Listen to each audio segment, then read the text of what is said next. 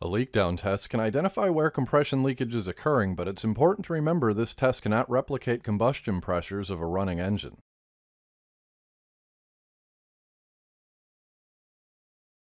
If possible, run the engine under normal speed and load conditions before testing. Then remove all spark plugs and the air filter from the engine. Make sure the regulator is fully closed, then connect to an air hose. Confirm gauge accuracy by opening the regulator. Note any discrepancies between gauges.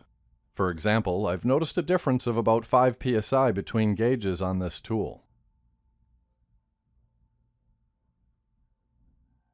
Rotate the crankshaft until the piston is at top dead center of the compression stroke. I like to use the adapter hose to identify when I'm nearing TDC by feeling for pressure buildup.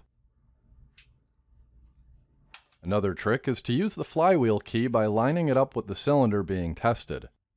When the keyway is parallel to the cylinder bore, I know I'm near TDC. Secure crankshaft at top dead center, then connect adapter hose to tool and slowly open the regulator until the left gauge indicates about 20 psi. I'm purposely not holding the crankshaft on this engine to illustrate why I'm starting with 20 psi. Because I'm not at TDC, the piston is being moved by the air pressure and has caused the crankshaft to slowly rotate. I can overcome the pressure and use it to assist with locating TDC.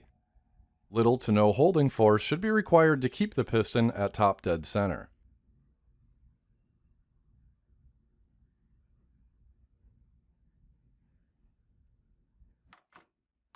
Slowly open the regulator until the left-hand gauge maintains the selected pressure. For this engine, I'm using 80 psi. For cylinder number 1, I've recorded a value of 8070.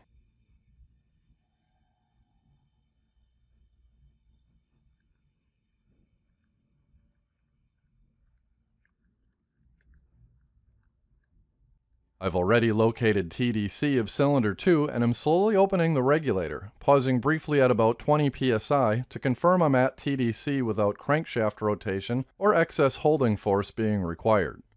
For cylinder number 2, I've recorded a value of 8072. Now that I have my test results, I can refer to the included instruction sheet to identify the percentage of leak down. Be sure to watch Understanding Leak Down test results for additional information.